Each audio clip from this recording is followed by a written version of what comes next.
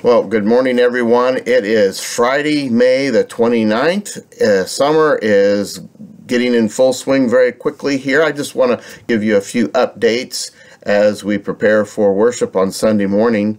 First of all, I want to update you on our capital campaign. Right now, we have received just about $24,000 in funds, which means we have the $20,000 that we need to send a down payment to E2I, the company that is going to be doing all of the upgrades for us. We can get that down payment sent in, and hopefully very soon we will get some dates for their time of installation and getting all of that ready.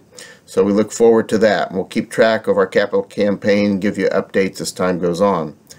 Also, last evening the planning committee met, and they are putting together some recommendations that will go to the session very shortly for reopening the church for small groups. This is not for worship, but for small groups at this time, for like Bible studies, committee meetings, other small group events, for groups of up to 15. So you should be hearing a little bit more about that next week. Also with that, we will have a little protocol for how those meetings are to be conducted so that we do them safely and in a healthy manner. Finally, we look forward to seeing you Sunday morning. This Sunday is Pentecost Sunday, where we remember the birth of the Holy Spirit, the beginning of the church.